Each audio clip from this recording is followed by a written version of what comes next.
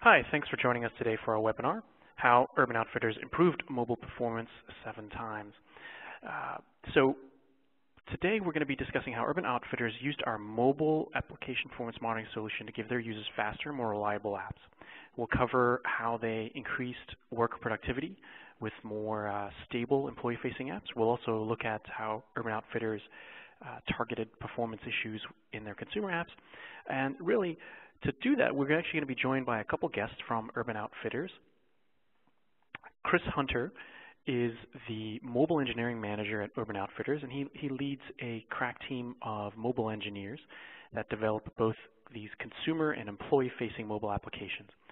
Chris has over 10 years of experience in roles as a software engineer, DevOps, as well as an independent consultant. Now, along with Chris, we have Jason Grandelli. Jason is one of those crack mobile engineers working on Chris's team.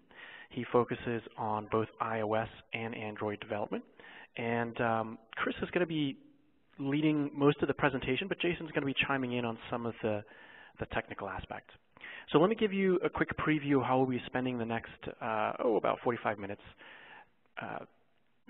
And so what we'll be talking about is Urban Outfitters and the mobile applications that they have. We'll spend a bit of time talking about development processes. And then Chris will dive into and discuss some of the challenges that made it hard for Urban Outfitters to get the performance that they wanted. So we'll dive into the tools, mobile application performance monitoring that Chris's team used, and actually take a look at the specific use cases at Urban Outfitters. And then we'll close out with just a moment. I'll give you broad brush strokes on what Criticism's mobile APM solution is. And then we'll reserve a bit of time at the end to take some of your questions. So as we're going through this presentation, please put your questions in the chat pod, and we'll tackle those at the end of the presentation. Now, at the highest level, before we go too far, I'd like to just spend 1 minute on who Criticism is. So Criticism provides the world's first mobile application performance monitoring solution. It provides granular data that enables developers, IT ops, product managers, and businesses generally to run faster, better, smarter mobile apps. What makes us unique is we have a massively scalable platform that delivers a real-time global view of diagnostics across iOS, Android, Windows Phone, HTML5, and hybrid apps. We are on over 600 million devices, and we capture over 2 billion transactions daily across the world.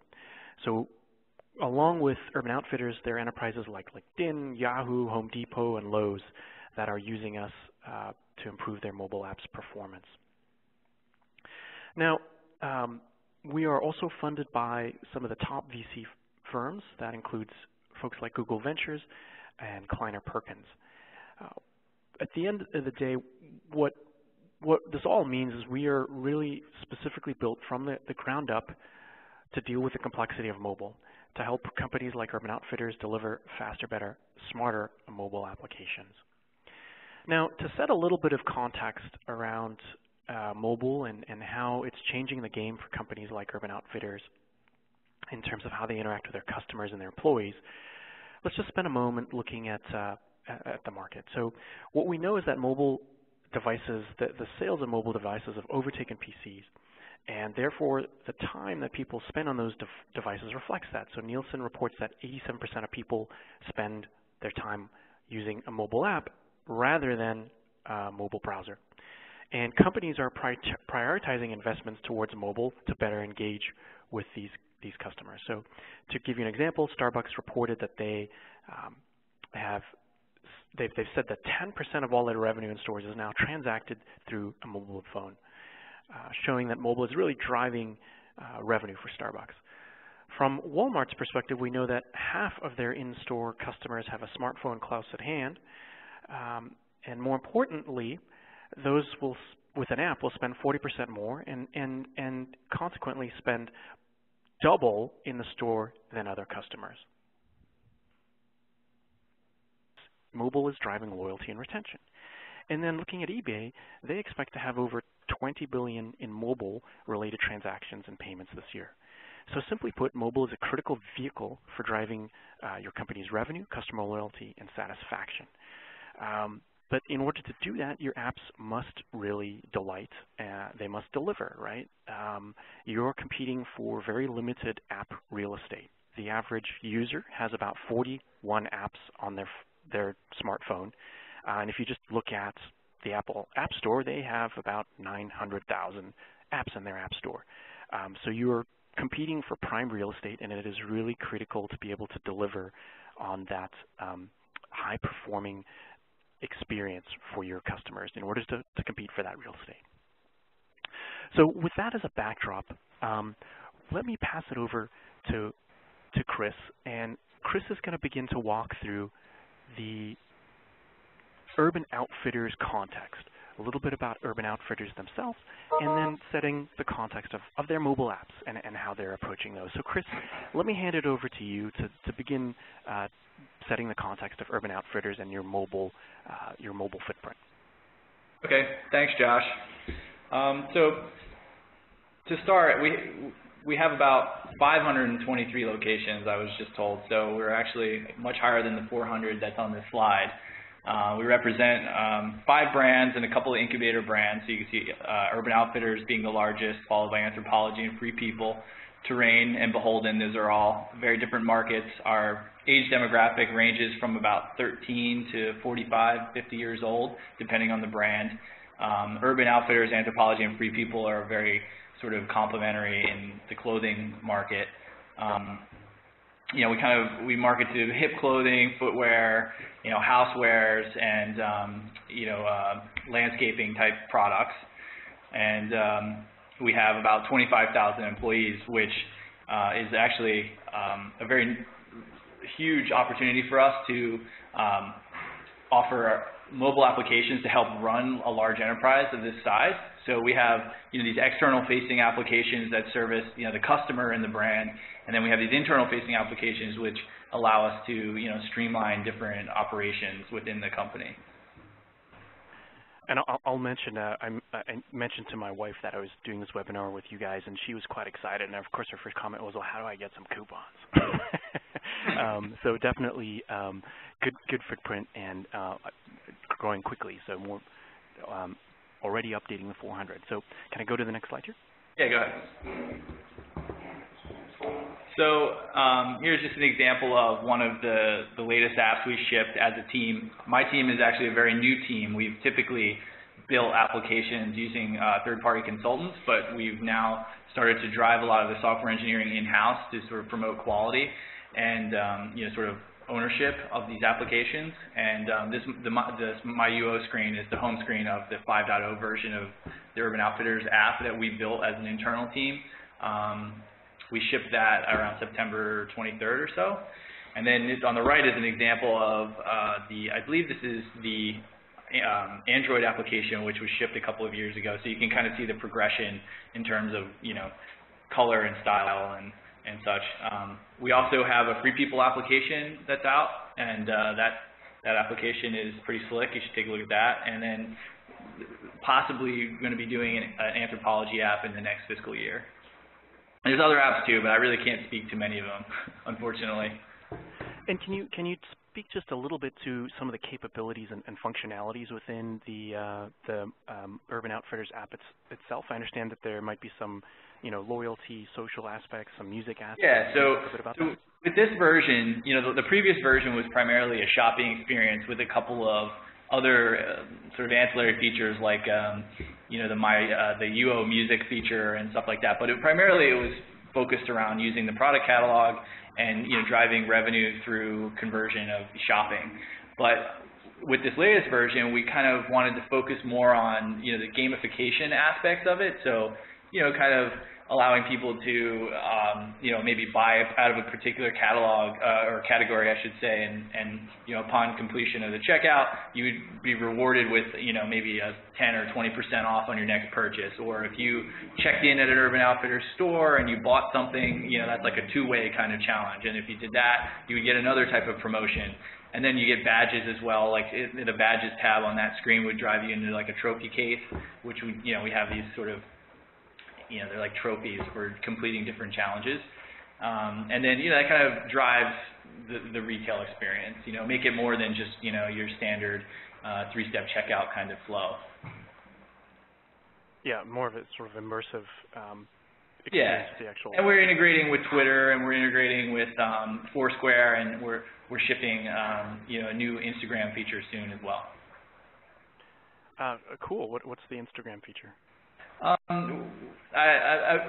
not going to disclose that. You'll have to. Fair enough. Fair enough. Cool. I'll move to the. Yeah, keep going.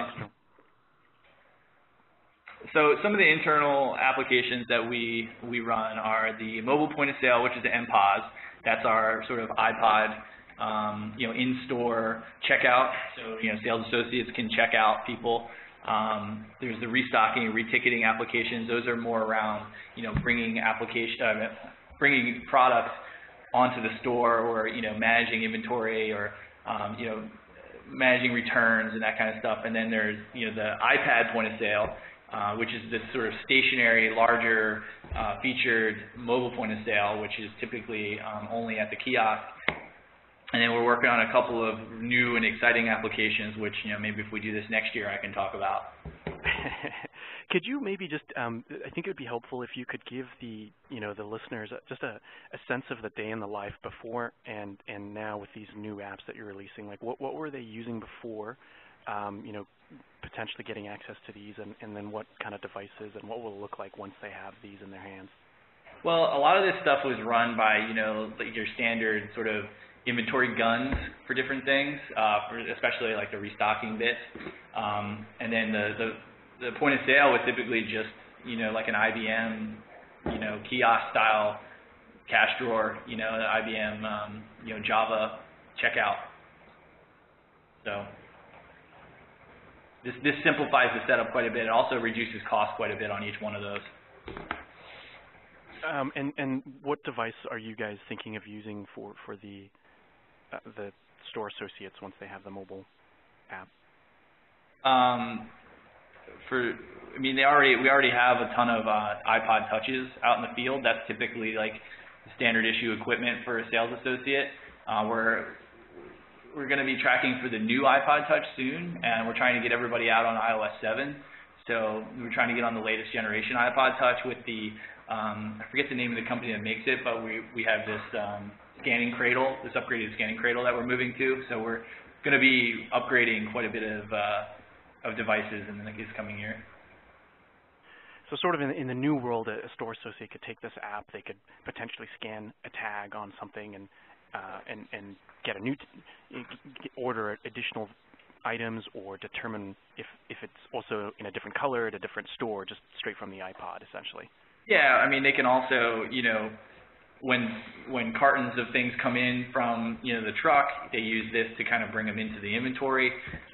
When, they want to scan like a number of a particular SKU out on the floor, they would scan each one, and it would give them sort of a count of size and color, and that would sort of drive what needed to come from the stock room to the floor and things like that.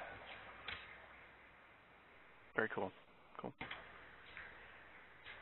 So can you maybe talk to us a little bit about the process for how you deliver these?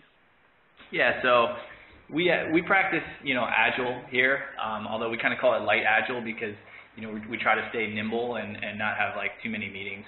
But, with typical, Jira ticketing and sprint planning process, along with, a continuous integration and delivery schedule. We actually, some people will take every single dev build that we do. Some of the business stakeholders will only take the betas before they're shipped, but we're actually using criticism on every single build that we do, so that when people test out something and they experience a crash, we immediately get alerted of what version that was, so it'll have the build number integrated with the crash report that we get, so we know exactly when it was introduced or the latest version that it's in before it ever goes to a beta, and especially before it goes to production. So, I could probably sit here and talk for 30 minutes about, what continuous integration is and how we set all that up, but it's pretty standard practice to do that in the software engineering shop at this point. But and what's just to give the folks a sense of what's your cadence? Like, how frequently are you releasing or kind of pushing stuff out? So I'd say we get, obviously that's kind of, it can vary quite a bit. Our developers do feature branches for every ticket that we work on. So a developer may be committing on their feature branch for multiple days, and like they won't actually, do a pull request into our dev branch, for a number of days. Or they could be doing really easy tickets, and they could be doing multiple tickets a day and produce a build each time. So every time you do a commit into dev, you get a build. So that could be 0 times, it could be 10 times in a day. It really depends on what they're working on. But we use TestFlight to deliver the applications to our testers and our stakeholders. Got it. Okay. Perfect. So before we used Criticism, we were kind of a very new team, and we didn't have all the tooling that we have now. So we were trying out this restocking pilot, and some of the issues we came into were like we had no visibility into crashes. We had no symbolication of crashes, which means that like you don't necessarily know where in your code that crash originated from without having like a DSIM to link it up. And then there was obviously no visibility into whether there was a correlation to network related issues. There's obviously no metrics involving like quantitatively how many of these crashes we've seen, what percentage of our overall crash rate was this particular crash, and you're kind of flying blind without any of that stuff. And can you, there may be some folks who aren't familiar with the sort of symbol location side of things. What does that mean? So if you see a stack trace without symbolication, it looks like a lot of like memory references, and there's really, you basically have no visibility into where in the source that particular crash originated from. You only know kind of like some of the binary level details, which is not really human readable. When you have symbolication, you can actually follow a stack trace using lines in your source code. So you can say, okay, well, in this view controller at line 131, the last thing that executed successfully was this, and then right at that point, that was the last thing you had contact with, and you crashed. Jason, do you want to add to that? Yeah, to kind of break it down in real layman's terms, the symbolication for crash details is pretty much just providing whatever crash service you're using, even if you're using Xcode to evaluate crashes, with a blueprint of your app. So that way, instead of giving memory addresses for objects, it'll actually tell you the name of the object as you named it in your app, and then it'll also evaluate the individual lines of code. Otherwise, you just get some generic memory references, which no human I've met understands those. I've met one.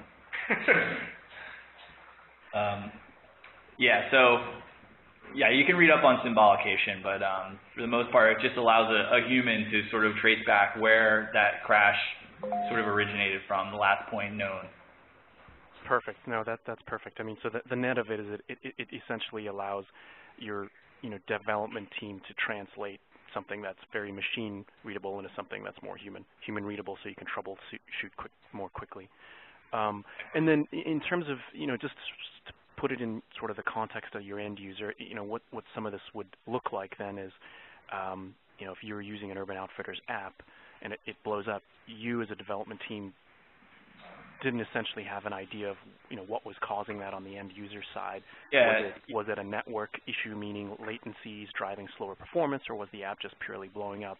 That's essentially the challenge you were having. Is that? Yeah, and you can even have maybe a network call that just completely failed, with a 500 level failure, which didn't deliver a certain payload we were expecting, and maybe we weren't handling it correctly, but that caused the app to crash. So without this level of visibility and considering they're unmanaged devices, you're powerless to do anything.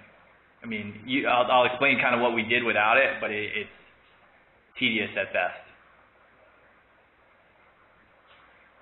So we'll get go a ahead. little bit more into that as we move forward, it sounds like. Yeah. So we did this pilot of the restocking app, as I kind of alluded to, and we put the app out to a couple of stores in Philadelphia here and kind of saw you know, what the experience was. And we started, you know, the app worked, but we started getting these reports of, oh, the app keeps crashing in the middle of my job, and it was very frustrating. So, you know, we were trying to figure out what to do. So we were trying to dump crash logs off the device and decipher something from those. You know, we were trying to train the testers on, like, you know, to mentally keep track of the steps they use within the application, and then sort of report back, you know, I did this, this, and this, and kind of giving them a standard Jira type format on, you know, what their test case was for that crash. And now, you know, store associates, you know, you're talking about, you know, pretty young kids essentially, and we're asking them to do this sort of like highly analytical thing, which is probably good for a resume, but it's not really like what they do, right? So it was very tough to get what we needed without this tooling. So you know, it was taking us weeks to fix certain things that should have only taken, you know, it takes so long just to sort of do the archaeology of getting what you needed, where the actual fix only took, you know, maybe a couple hours. So it was just a huge time suck and really inaccurate.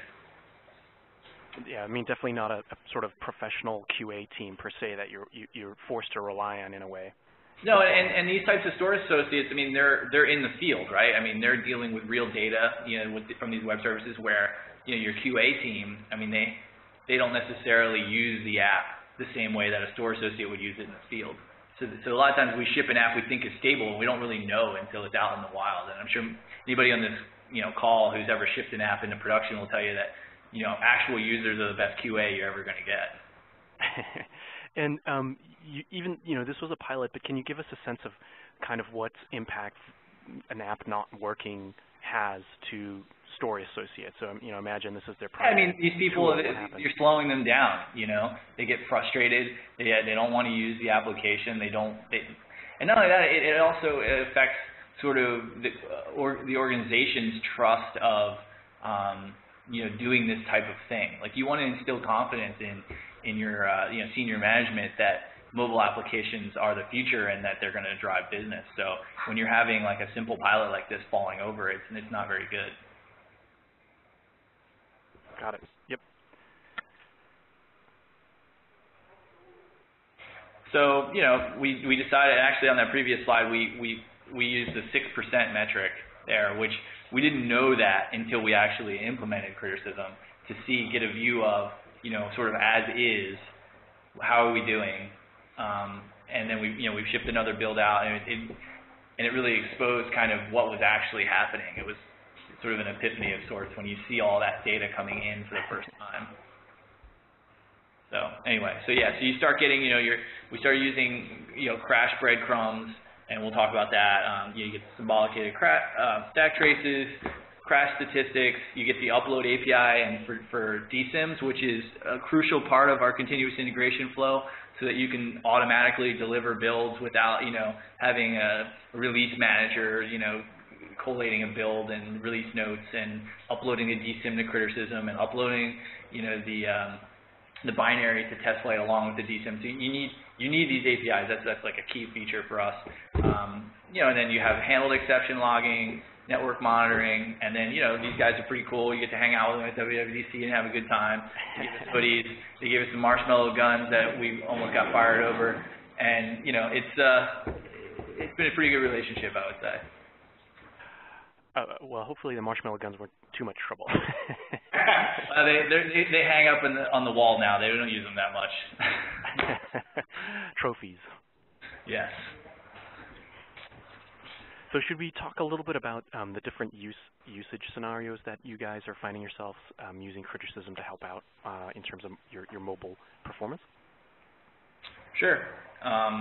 So in this example, one of the main scenarios that really drives our app development here is catching crashes in development. So, you know, a lot of times we'll get we'll do a build on each. Obviously, we do a build on each commit to dev.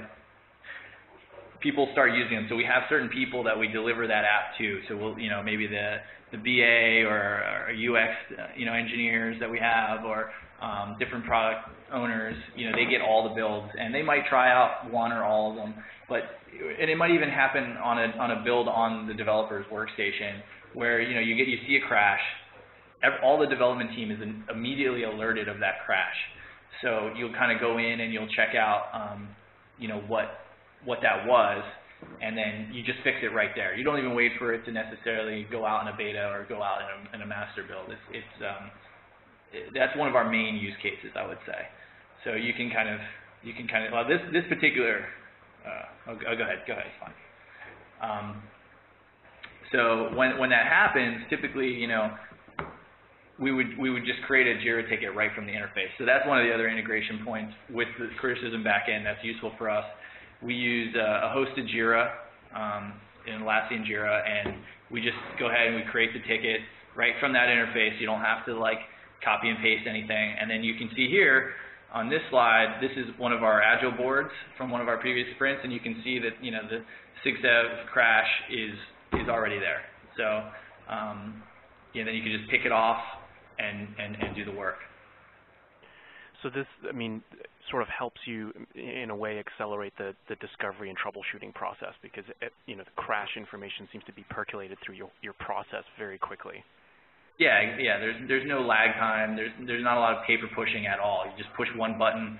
It's in the backlog, and then I'm constantly grooming the sprint anyway. So then it's just in the flow. I go every morning. I take a look at the backlog. I take a look at what's active, and if we have bandwidth to take on additional tickets, I'll move it right in. And if not, I'll just put it in the next sprint. But typically, if it's a serious crash or something that is severe, it'll get escalated as a blocker. Perfect.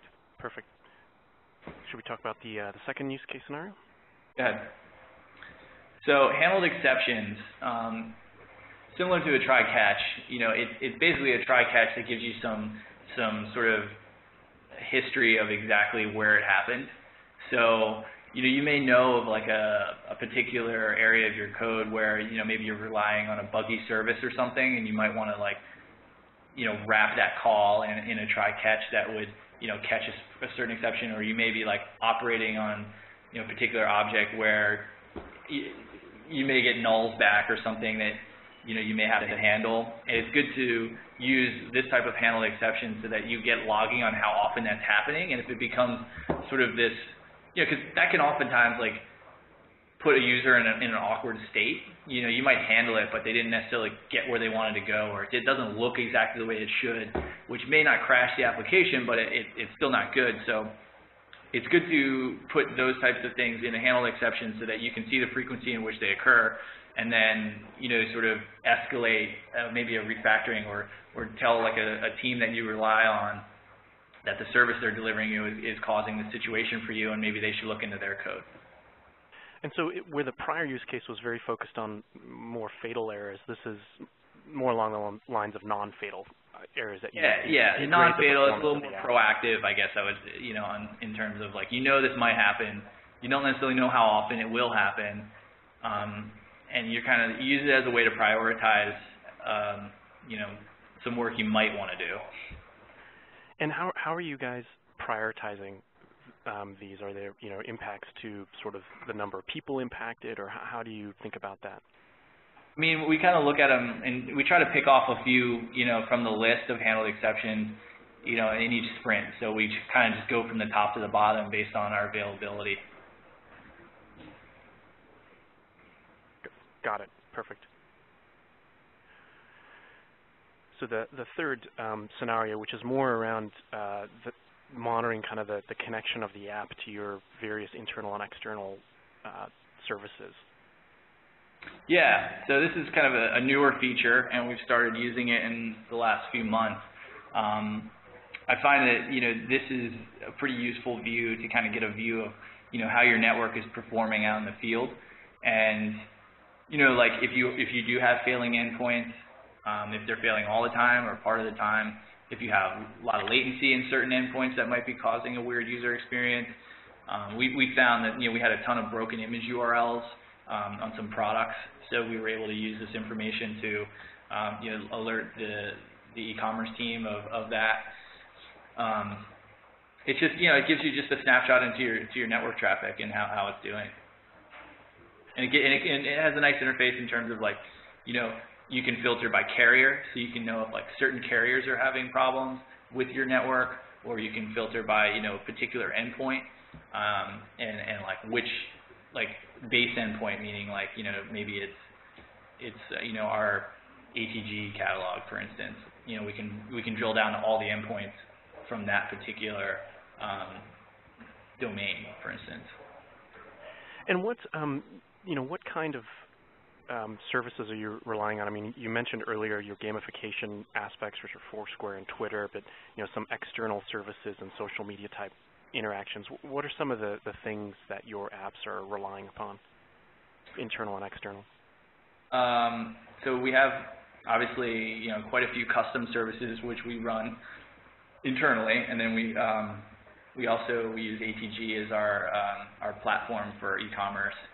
And then we also, we're integrating with Twitter's APIs. We integrate with Foursquare. We integrate with Instagram, and we use this vendor called Bunchball. It has this Nitro API for our gamification sort of rules engine. I think, Jason, am I forgetting any? We're introducing a couple others. We have a stores API that gets us all of our data for all of our stores. That's kind of like all included in internal. Any other external ones? External? No, other than Foursquare and Twitter and coming up to Instagram, future most likely Facebook. Yeah. Facebook is one that's on our radar.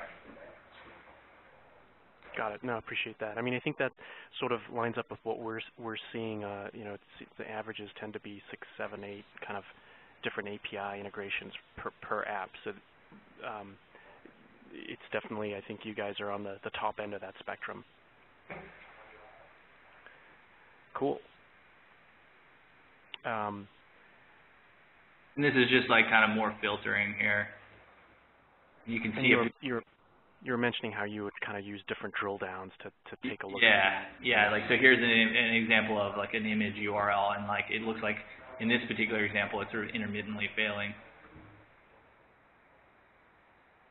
So which could be like, maybe you have app servers that are out of sync, and maybe it'll expose a load balancer kind of related issue. And again, kind of putting in the context of the end user. I mean, what they would be seeing is potentially just a blank image on a screen, and you guys might not have had awareness of that in the past. So it helps kind of shine a microscope on those things that might have been a little blind before. Yeah, I mean that wouldn't trigger a crash most likely, and it also most likely wouldn't be a handled exception either. So this gives you a nice view of that. Great. So the breadcrumbs are a way for us to sort of, like what I was explaining earlier when we were trying to, get the store associates to explain what they're doing. This gives us a way to sort of mark different aspects of the application, like every view or, anything that can really be loaded in order. So you can see like the path through the application to the crash. So you can you can very easily see, well, the user was at the home, and then they went to shopping, and then they went to the category, and then they went to whatever, and then they went to checkout, and then it crashed. So you can use that information to reproduce the crash most likely, and then maybe set some breakpoints in a snapshot build. Do you want to talk to it, Jason? Yeah, and what's also really great is there's been a few times where we've used it, and it actually it logs date and time for each breadcrumb as well, which is excellent because we noticed that some of our crashes happen if a user was in the app last week and they were on a particular product view, let's say, and they come back 1 week later, 2 weeks later, however many days later, and maybe by that point that product is sold out. But they try to add it to their cart, and we realize that it's crashing because that product was there last week, they were on it in the app, and since the apps are stateless, unlike a website, stateful, unlike a website, where the website would refresh when they came back, the app won't. So then we're seeing crashes. So we're actually able to identify not only what happens in what order, but also the time in which it takes for these events to occur. Interesting. So, I mean, it's just sort of, I'm going to try and sort of simplify. Essentially, what is going on is this allows you to follow the user flow surrounding some kind of crash or poor user experience. It gives you kind of a trail of what the user was doing to get to that point. Is that so? That's essentially how you're using this. Yes, exactly. You know, so we can. It's almost as if we're watching the user use the app. So they, you know, we kind of see the steps to reproduce, if you will. Perfect. I like that example of the shopping cart. That's exactly the kind of tricky thing you wouldn't know. It's a very specific scenario, and would become extremely hard to kind of duplicate that or even know what was going on. Did you have any way of looking at that before? I'm sorry, what did you say, Josh? Did you have how would you approximate that in the past, like before criticism? What I mean, are there ways you would have approached that? I mean, not really. You know, it didn't even occur to us that products were essentially being sold out while the user's app was in the background, and then they were coming back to it. That never even occurred to us until we saw it, and then we were wondering why these crashes were happening. And I looked at the actual breadcrumbs, and I was like, wait a minute, this person put this in their cart in September, and it was a sale item, so it's obviously sold out now. I can't even find that product on the web anymore. Yeah. That's kind of what helped us get to that point. Yeah, so you might have handled that in the calling view controller that would have opened the product detail and not allowed them to get into that state had the product been sold out when they tried to drive there. But once they were already there, if you open up the app and then you might, say make a network call on, you did show or whatever, and then you would call to get that data again. If you got a null back and you weren't checking for that, the app would crash. So, that's kind of the scenario they would be in. So, I mean, in the context of the end user, we're talking fairly technical right now from your perspective, but in the end user, something like that's happened. How do they get the info back to you? How do you know that their issues occurring? Is it through the App Store reviews? Is it through a channel? How do you guys? One-star app reviews. There you go. That was. Well, I mean, we also have a call center, so we do get calls when we have some maybe like an outage or there's some unexpected event that happens to the user. So that's typically an expensive form of feedback. And those are also one-offs too. So you're gonna, if that happens to a handful of people, we usually won't even hear about that feedback until it comes in volume. Because if you get one call about that, the call center's not going to call our team and say, hey, we got this one singular call. They'll chalk it up as an anomaly, but we don't get that until our crash rate spikes, and then it's like, okay, now why is that happening? So we have to wait for enough users to be affected, essentially. And typically that feedback comes on the weekend, so better to not have that happen. Yeah, exactly right. Yeah, I know some of our customers. I don't know if you guys are doing this, but some folks will actually give a interface to criticism to the support team so that they can actually potentially reproduce some of the particular issues using breadcrumbs or something like that to kind of rewind the issue potentially. But that's exactly the kind of challenge here is just the lack of visibility into these. Cool. Well, let me see. I don't remember if we had another slide. No, I think we transitioned to the benefits. So yeah. So we went through 4 different scenarios of how you guys are using the tool. There are obviously different ways you can use it and where it potentially can help out your process, your development and ability to sort of deploy these apps. So talk to us a little bit about where it's added value for you guys. I mean, we've been talking about it for a while. I mean, it's all these things. So, we have much lower crash rates in the application. We're able to be much more proactive about crashes. It's integrated in our development flow. Our ability to, deliver more fixes and higher quality code is fundamental, to using this tool. So, and we have a lot of cool black hoodies that we wear. I don't know. I mean, it's kind of, the previous slides really, speak for themselves. Yep. So No, I really appreciate that. I mean, it's just getting a view on how you're using the tool, and I mean, it's an incredibly complicated ecosystem now between the different carriers, the number of different platforms you have to deploy on, the different wireless connectivity options the customer has, app versions, all of that, and just it leads to an incredibly complicated ecosystem trying to navigate it. Let me talk. I'm going to switch gears just a little bit. I have just a couple slides specific to what you guys have been talking about and what our solutions are. And then we'll just take a few minutes to look at some of the questions. There have been a few rolling in here. So after a couple slides, I'm going to take a look at those questions that the folks watching this have, mostly for you guys, and then we'll wrap things up. So what you heard Chris and Jason talk a bit about is the platform that they are using from Criticism to help monitor and improve the performance of their apps. So there are essentially three pieces to the mobile application performance monitoring solution that is being used here. So there is a platform underpinning everything that provides a scalable and reliable big data compute and storage platform, and that runs in the cloud. And then on top of that, we have two components, one that focuses more on the fatal and non-fatal errors around crashes. So this is things around error monitoring, reporting, troubleshooting along the lines of app stability and quality.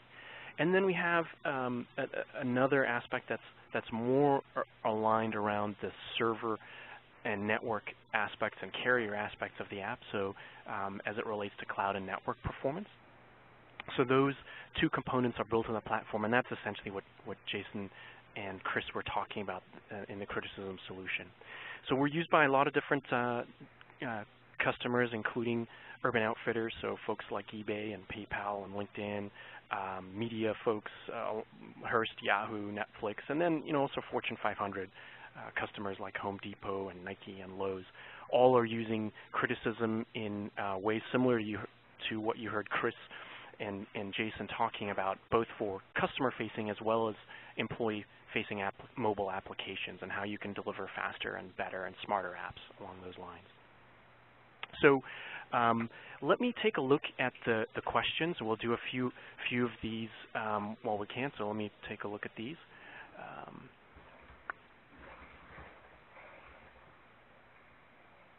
I've got actually a couple compliments on Criticism, so I appreciate that.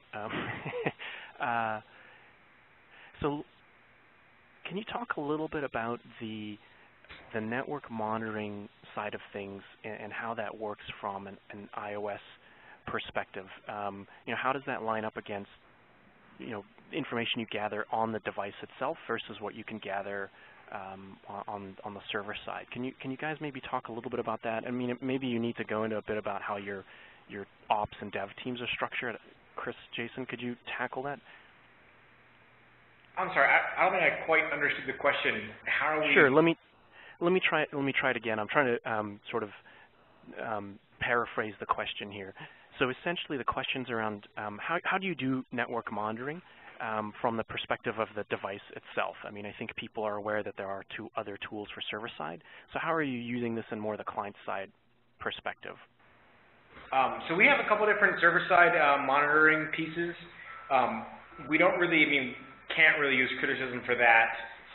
The best we can do is use Criticism for the in-app stuff. And actually, for some of our in-house services, our app is actually the only thing that consumes those services.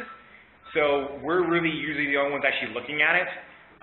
Our DevOps team is a lot more concerned with our e-com stuff and our larger customer databases. So as long as that's working, for them the mobile isn't nearly as important, and that is also probably because we keep a rather close eye on it. So really what we use Criticism for, we end up actually kind of being the network monitor for the services, because like I said, no one else here really uses those services except for us and our app.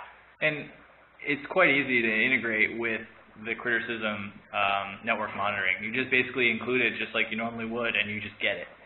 So there's no special coding for it or anything like that. It just snoops in on your network calls and you get the data. Got it. Then there was a question more, I don't know if you guys can answer this, so feel free just to say, you know, we can't take this one, but I'll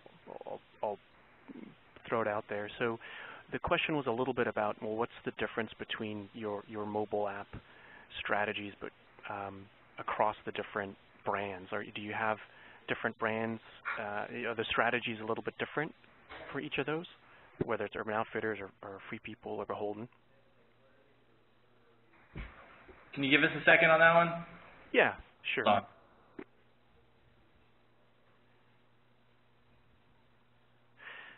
So while they're thinking about that, I obviously have a slide up here. Certainly if you folks have questions more specific to criticism itself, there's a way to get hold of us. So just send us a note at sales@criticism, and we'll certainly try and answer those after the webinar.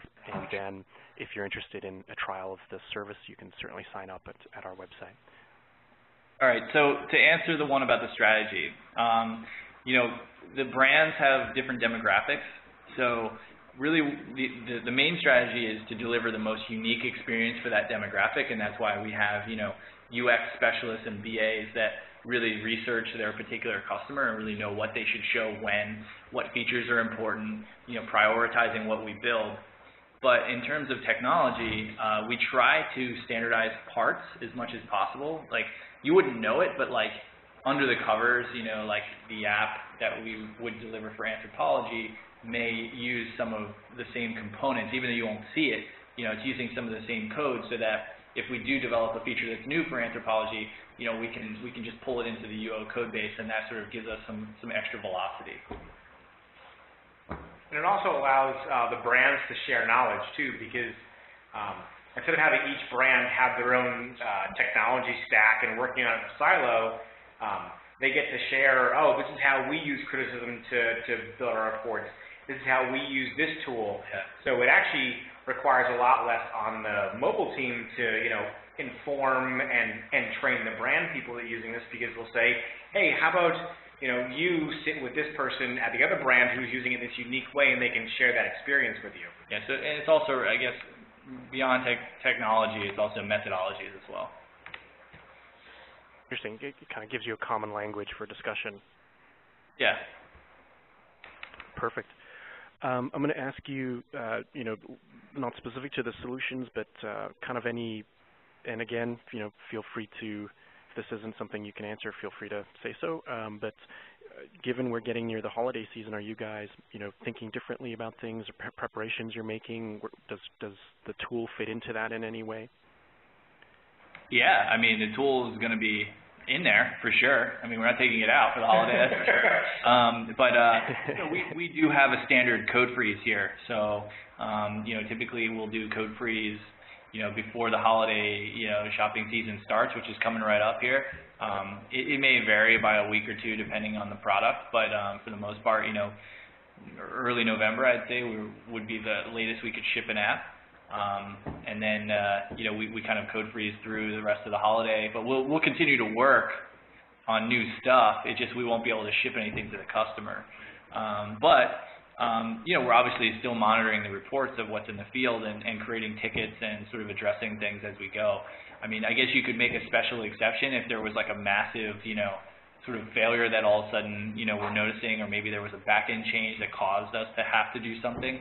And do a delivery, but for the most part, no, we wouldn't ship any apps during that time. And at the same time, too, we're using these weeks and a little over a month now leading up to that code freeze to really narrow down on our most significant crashes that we're seeing and try to tighten up for one more build to get out there, so that way we can, you know, put out the most stable product that we feel comfortable with before shopping season hits. Yeah, we actually did a couple of sales recently, which allowed us to simulate some higher volume and you know, sort of zero in on the most prominent issues. Awesome. Really appreciate you digging into that. I'm sure there are a number of other folks that share your the type of challenge you're up against with the holiday season approaching. Well, guys, we're getting to the top of the hour, so I first of all really wanted to thank both of you for taking the time to share your experience and your knowledge with everyone on the line. It's very interesting for me to hear, and I'm sure folks joining us appreciate your perspective on that. So thank you very much. And also, there are a couple of questions that we don't have time to get to. We'll try to reach out to folks separately after the webinar with the ones that we couldn't get to. So I do appreciate everyone taking the time to send in some questions, and sorry we didn't have enough time to get to them. So with that, certainly, like I mentioned, we have information on the last slide here, so please feel free to reach out to us or try a product trial at Criticism.com. And again, Chris, Jason, thank you so much for your time, and for everyone on joining us, I appreciate you taking the time to join us today. Thank you very much. Thanks, guys. All right, have a good one.